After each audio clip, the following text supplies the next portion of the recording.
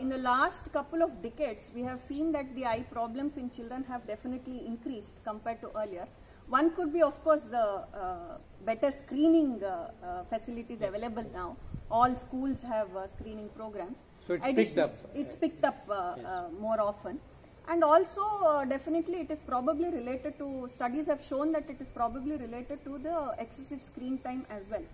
What you have seen that is kids who do excessive near work, where they are constantly focusing at the same point all the time, like watching a mobile or using a tab or iPad, they do tend to have worsening of the myopia, refractive error, more commonly than other kids. So definitely limiting screen time would definitely be helpful in controlling or avoiding a lot of eye problems in children.